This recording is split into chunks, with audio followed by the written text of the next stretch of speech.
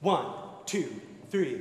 We living in a city where winning is just a dream. The kids want to be doctors and lawyers with degrees. By 9, they're learning bad things for the creativity is like the mother of everything. Be Creative is a fundraising campaign that is helping Chicago Public Schools bring more arts education to all of its students. The arts are so important, and children learn through the arts in a way that they don't learn through just reading a book or having a conversation.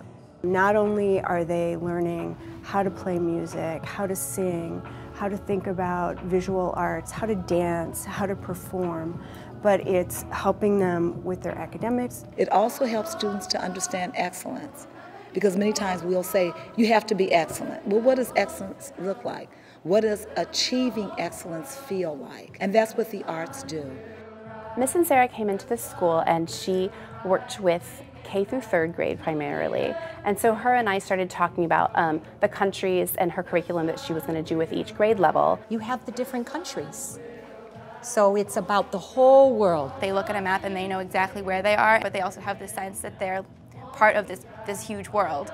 Let's go to Pakistan. Where's Pakistan? Pakistan's in Asia. When Wentworth received this grant from Be Creative, they received a year's worth of programming from the Joffrey Ballet. I see the students at their rawest state, where they feel that they don't have the confidence, that they feel that they can't do. But then at the very end, you see this wonderful project. It's like a blooming flower. Let's do this from the top. The musicians were able to assess where are these students musically and what is the next bar we can set above them that they can work into. Mr. Nicholas walked up to me one day and was just like, I need you to record that song so I can send it to John Hart, and he's gonna put a beat to it.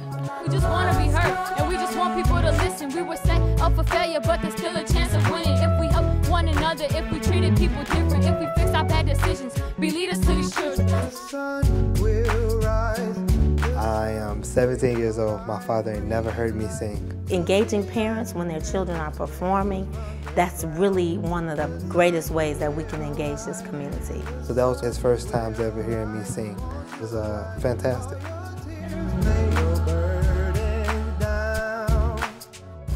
Nobody's ever said the arts are not important, but what happens is the arts get forgotten.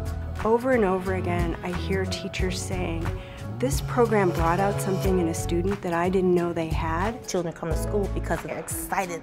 So for us to have that 1 hour in that class is just so amazing. This isn't just about teaching one child geography or teaching one child some pieces of these languages. It teaches us how to take history, math, science, English, and weave them all together into this really high-thinking project.